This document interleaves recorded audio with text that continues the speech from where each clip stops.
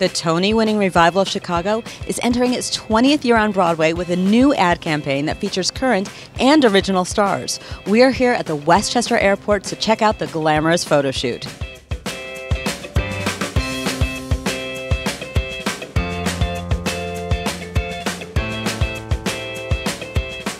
Tell me what we're doing here today, Barry Weissler. Are we not having fun? Look at this shot over my shoulder.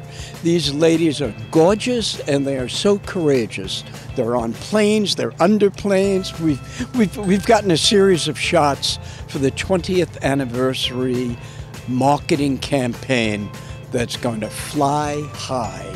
Yeah, we're working with Max Viduko and he's amazing. And I just finished up a shoot with him and it's pretty cool. It's pretty cool. Do you have a lot of experience hugging propellers? Yeah, I do this I try to do every other week actually, you know. The most important part is that we have the original cast here. We've got Ann Reinking and Bebe Neuwirth and James Naughton and Joel Grey. So that in itself is quite special for all of us who are currently in the show. How did it feel to be back with the old gang today? It was fantastic.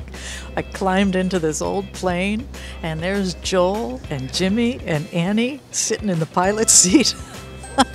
It was fabulous.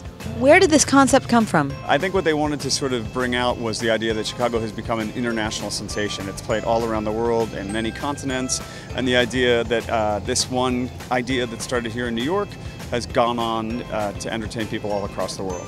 You're dressed in your costume, yes. You're in gigantic heels, and you climbed onto a vintage airplane. I'm pretty sure they were 5 inches with a little platform. Yes, on a vintage airplane that was kind of falling in as I stepped on it. So yeah, it was a little scary.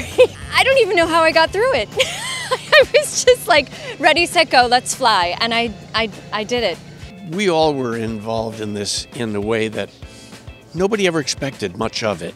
It was an encores event, and we just liked it. And then the audience loved it, and here we are, 20 years later.